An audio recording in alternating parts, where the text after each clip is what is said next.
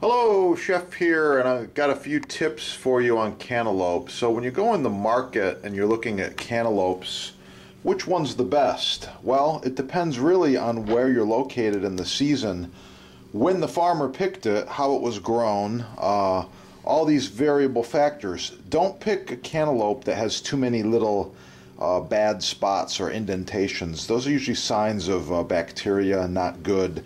This one's really nice. I like the fact it's got a golden yellow kind of sweet spot right here. This was laying on the ground right here, and it's a little bit of greenish here. But the reason I know this is ripe, this is the stem end. You can give a little push, not much happening. This is the bottom end or flower end, and this one's soft. My thumb can actually go right in here. If you push hard enough, yeah, you can get your thumb in there. You don't want to do that in the grocery store maybe, but now you know, hey, that baby's ripe. It's soft, it's good to go. You can also give it a smell. Oh yeah, smells really sweet, really fresh. I'm going to show you how to peel the cantaloupe very quickly. However, common sense tells us we're not going to eat this whole cantaloupe right away. So the first thing we're going to do is we're going to cut it in half. And we're going to prepare half, the riper half, and put the other half in the refrigerator. So I highly suggest, so obviously you're going to need a spoon. Quickly here, just a spoon going around.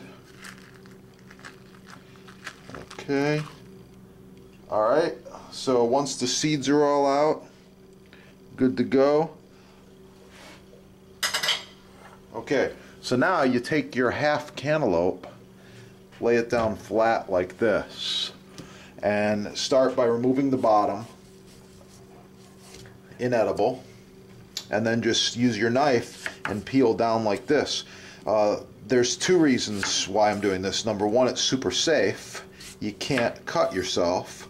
And number two, it gives you more control and your knife is hitting the cutting board instead of flying through the air randomly. So this is a very safe way to do it. I'm going very slow for the video. Normally I go very fast. You can peel a melon like this in about 15 seconds. That's good to go right there. Now we're going to take and we're going to just divide it like this into some nice wedge shaped pieces. Okay, about like this. Very consistent cuts and very easy. Titanium knife helps, trust me.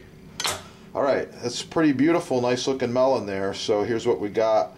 1, 2, 3, 4, 5, 6, 7, 8, 9, 10, 11, 12. 12 nice wedges. They're all uniform.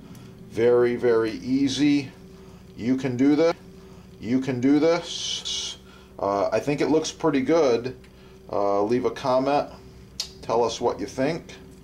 And how does it look to you? Quite often I slice the cantaloupe up and serve it with a few blueberries. It's a nice treat and gives a good contrast. I'm going to try one of these. Chef here. Today we're reviewing the Kasumi Titanium Damascus knives. Kasumi Titanium. And by the way, they come in blue as pictured, and they also come in gold. Check it out. Visit the sponsor, chefdepot.com. One more angle for you here. This knife set is really cool, and I want you to see the whole thing. This block is amazing. You can put so many knives on here, and all different knives. They don't have to be these Kasumis.